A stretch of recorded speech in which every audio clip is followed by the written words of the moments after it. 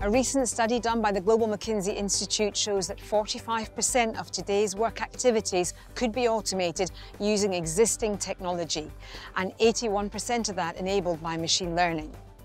Over the years, it's true to say many jobs will disappear, and our role there is to reorganise and reskill the workforce.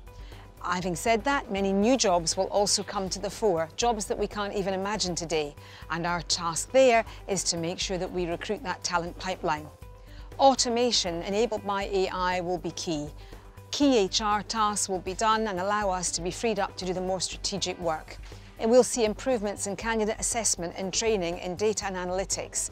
And all of this automation will allow HR to become a much more strategic business partner.